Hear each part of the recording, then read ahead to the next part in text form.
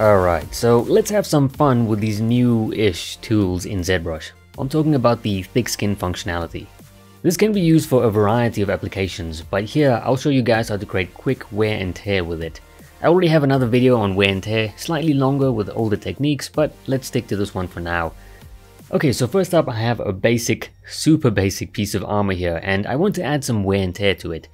So let's navigate down to the Thickskin menu. It's just here, press Shift and click to open it. By the way, Shift click will just allow you to have your menus open and stay open without the others closing. After that, let's activate Thickskin and then change the slider. The slider basically controls the thickness of the skin we are going to apply to this armor or any object. You'll see the object inflate a little bit or a lot depending on the amount, and when you let go it will return to normal. This process is basically capping off the thickness you've selected. And to show you what it actually does, I'm just going to use the clay buildup to push in and pull out with it.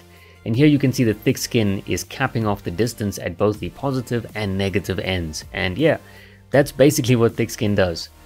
So now that we know what it does, let's actually use it. So we just have to select Thickskin, activate it, slide to an amount you want, and next I'll select the standard brush. And then I'll hold down the spacebar, and under the alphas I'll select the Alpha 07. There's also Alpha 23, but that can be a little bit harsh, so you can always experiment, but I'll just stick to Alpha 07. Next, I'll select the stroke type. Here I'll change it to spray. Spray color in this case will behave the same, so either one will do. And before we start, let's go to brush, auto masking, and switch backface masking on. This will make sure none of the opposing sides are affected. By the way, make sure to switch this off after you're done because it can be kind of annoying when you don't need it or don't realize it's on.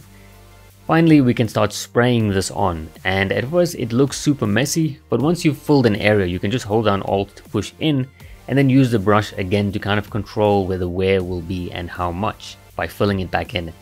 Now don't forget that you can also adjust the intensity and size of the brush while doing this, and yeah, that's the basic technique here. After that, I'll duplicate the armor just in case, and then switch off Thickskin. We don't need it anymore. Then I will store the morph target found under morph target and store morph target. Then I'll use the trim smooth border brush. This is a hidden brush by the way, so press the comma button, select brush, and then trim brushes, and then finally trim smooth border brush. We'll use this brush to further accentuate the nicks and wear on the armor. Here I'm just lightly brushing the edges because they are a little too sharp, and I'll also trim a few areas here and there to break the monotony of the Thickskin that we were using. Now some of you might want to do this step first and then the spray technique, and honestly either one works, so it doesn't really matter which one you use first. After this I'll delete and store the morph target again, this time to add even more detail. Here we'll use the Dam Standard or the Orb Crack brush. The Orb Crack, by the way, is a free custom brush you can download, but I'll stick to the standard brushes for this. Here I will just create some scratches and marks. Maybe the armor withstood a dragon claw. This kind of adds story to your armor.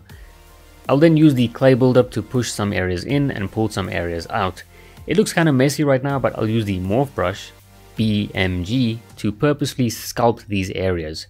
You can also use alphas to quickly get these scratches in, but here I'm just kind of showing you the technique, and then after that you can kind of use your own discretion with other tools and alphas.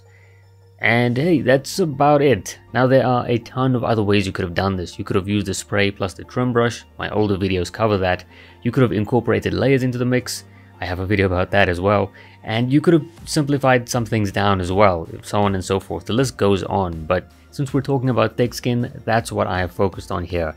And yeah, like I said, that is pretty much it. So like it if you liked it, dislike it if you didn't. Let me know what you guys thought about it in the comment section, and again, you can check out the older video as well, just in case you want some more tips and tricks there.